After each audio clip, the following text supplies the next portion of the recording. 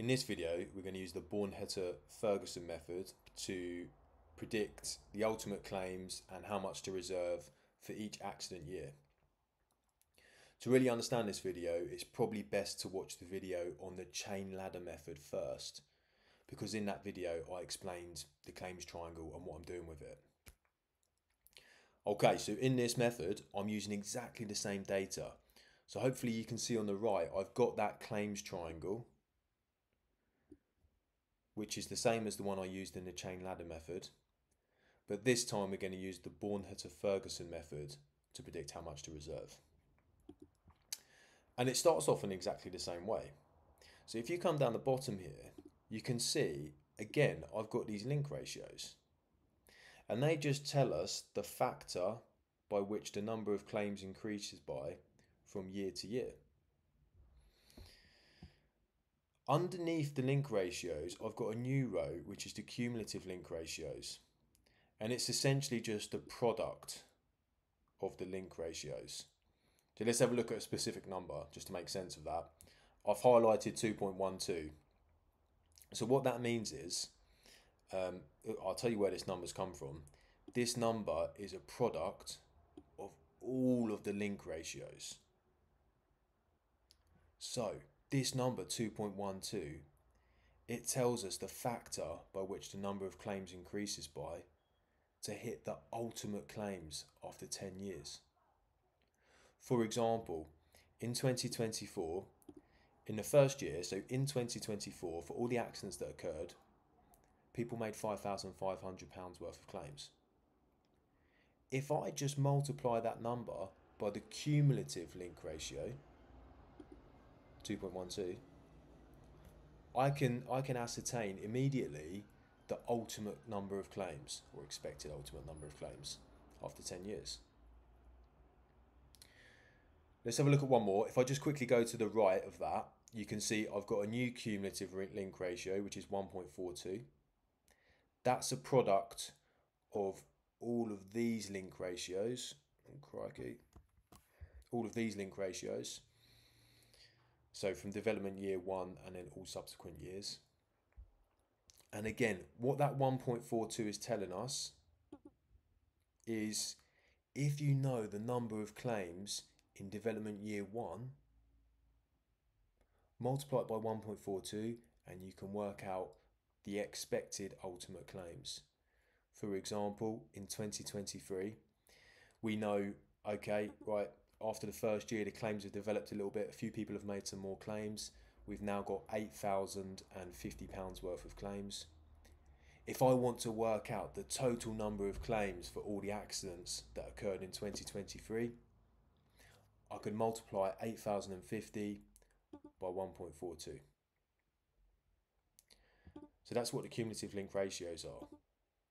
Now, in the Bornhuetter method, or the Bornhuetter-Ferguson method, I should say, I'm just going to call it the BF method from now on, we don't actually do that. We don't multiply by the cumulative link ratios. Instead, we use the cumulative link ratios to find the fraction of the expected ultimate claims that's not yet been paid. Again, I'm going to ask you to look at 2024. So in 2024, for all the claims that happened, for all the incidents that occurred in 2024, immediately in that year, £5,500 worth of claims have been made. Using the cumulative link ratio, which is 2.12, we do a small calculation, and underneath that number, you can see we've got 0.52. That's the fraction of the expected ultimate claims that's not yet paid. So we think that of the total number of claims for these incidents in 2024, just over half of them have not yet been paid. Excuse me. Right, let's have a look at one more example. If I quickly come up to 2023. So in 2023, the claims have developed over 1 year. So now the total number of claims is 8,050. If I come down to the bottom row,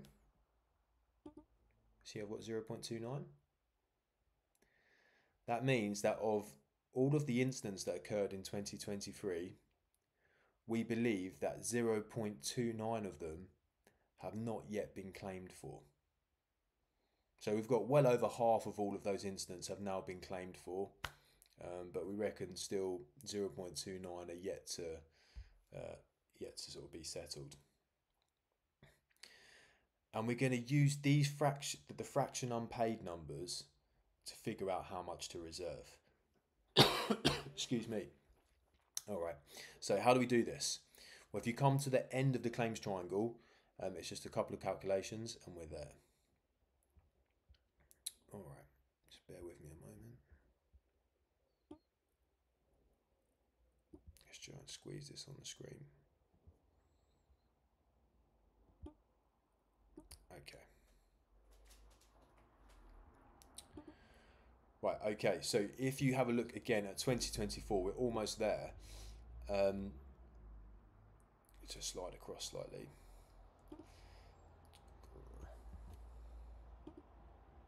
Yes, if we have a look at 2024, I've just highlighted a number here.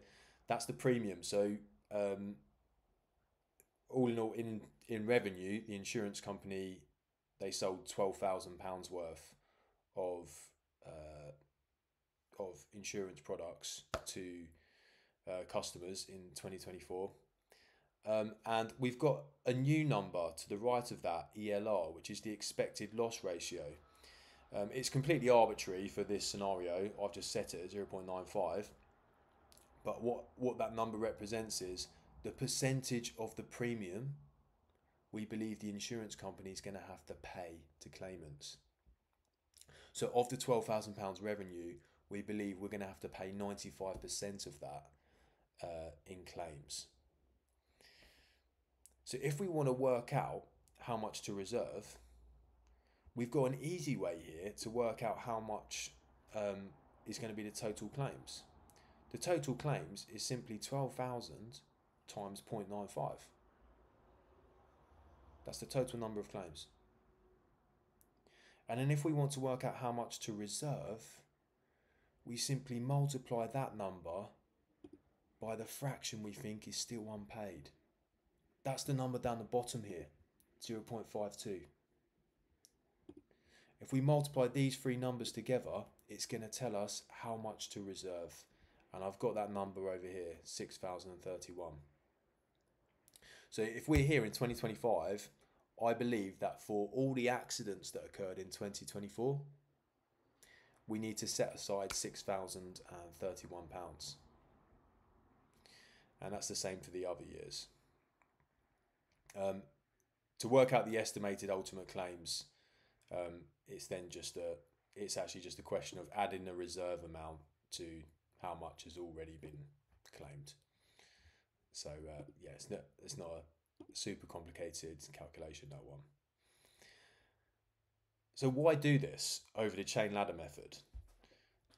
Because arguably they're doing the same thing. But actually this does take out a slight susceptibility of the chain ladder method to volatility in the initial year. So if we had a slightly anomalous initial year, say I'll keep going back to 2024, but I'm going to do it again. If I go back to 2024, I've got 5,500 there. If something peculiar happened in that year and maybe we had some slightly more claims than usual, that's gonna, in the chain ladder method, if this number's slightly bigger than useful, it's gonna inflate our expected ultimate claims. Because if this number's bigger than useful, we then multiply it by 2.12, and we could end up predicting that our ultimate claims after 10 years is an extremely large number, which may be unrealistic. Or likewise, it could be an anomalous year, and maybe this number, 5,500, is a lot smaller, and we expect that the claims after 10 years are going to be quite a lot smaller than they actually are. And so the Bornhuetter or the BF method takes that volatility out of it, because instead of multiplying the initial claims by this cumulative link ratio, It uses the expected loss ratio to predict the ultimate claims. And there's information going into this number here, this 0.95. And the idea is that should be a bit more accurate and it's not susceptible to the volatility that the chain ladder method is.